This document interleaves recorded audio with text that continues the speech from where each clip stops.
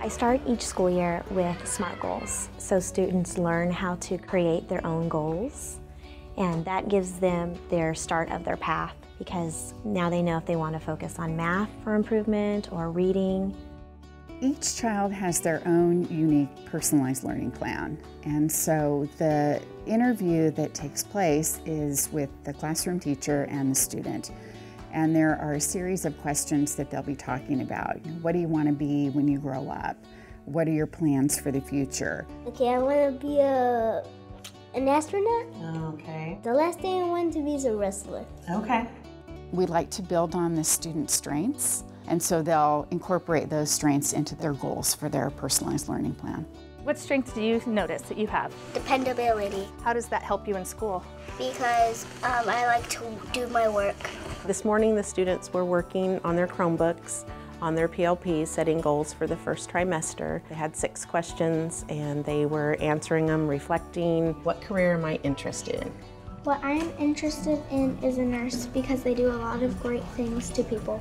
They do. Each trimester, kids get a chance to set new goals. We look at the goals if they've met them, how we can change them a little bit. Do we want to make even higher goals? Can you guys think of a goal you have for yourself for this next trimester, something that you could achieve? What do you think, Brayden? We'd hire Jack with their books. Most kids, if they've met a certain goal, they want to do it and add more. And then when they do that, it's just amazing. All right, now you are going to become biologists. Are you ready? Yeah! All right.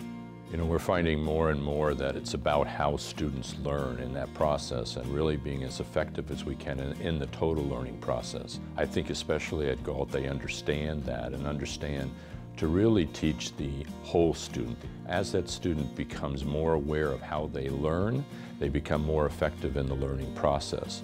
And I think when they set their own goals, it means more to them than if I tell them you have to do this certain amount this trimester. So they set their own goal based on what they want to accomplish. This year I want to achieve my math. Google Classroom helps me on my math tests and stuff. So, yeah. We analyze student data to look for ways that we can support each and every learner so that they continue to grow and move toward their own personal goals. These are our goal settings. We have normally 3 goals for every week. I said I will complete 10 Lexia units right here.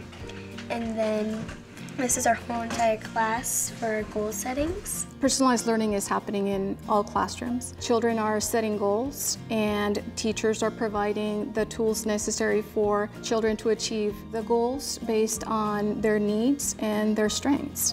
The children are happy, they're challenged, they're working individually, but they're working collectively. They see their teachers and staff as mentors and coaches, and they really strive to do their best. Any volunteers who'd like to go first?